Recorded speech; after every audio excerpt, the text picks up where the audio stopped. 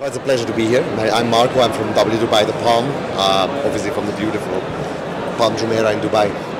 Thank you for joining us here on Breaking Travel News today. Perhaps for people who aren't familiar with Dubai the Palm, you can give us an overview of what it offers.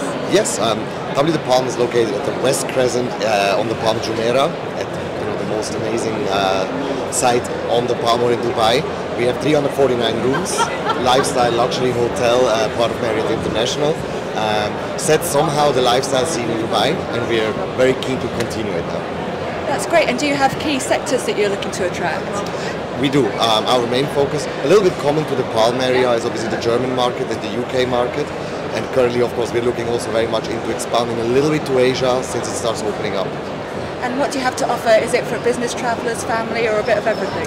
Now, interestingly, the W brand itself is very much focused on couples traveling, but since we're such a huge escape, we cater to families as well.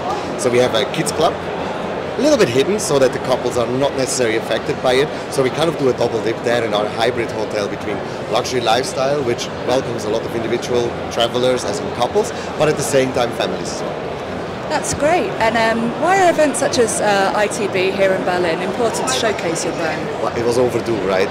During the pandemic, it was very hard when you connected via, the video conferencing with your partners, and having events like the ITB really, gives back the connection, the human touch. You can exchange more freely what you can't really do when you're on Skype calls. So it's really nice to see the partners again and feel and get back to where we were before.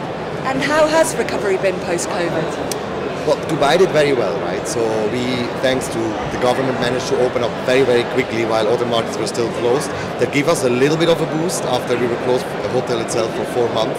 Give us a boost, and frankly, we're still riding on this wave, and we hope it's not going to stop very soon. That's great. And what do we have to look forward to from you in the future? We work on a lot of projects. In our hotel in particular, we're refurbishing our living room, our lobby. We recently got the Michelin star in our Torno Subito restaurant by Massimo Bottura, and also got listed with our Akira Beck restaurant onto the list of Michelin. We're opening a new rooftop bar very soon on the 7th floor, overseeing the skyline of Dubai, and much more. Some exciting things to look forward to there. 100%. Finally, do you have a message to our viewers here at ITB and beyond? Well, beyond, we're here, we're back. Travel is back, so we're very excited to welcome everybody on the Palm to visit our hotel. Thank you very much for talking to us today. Thank you so much.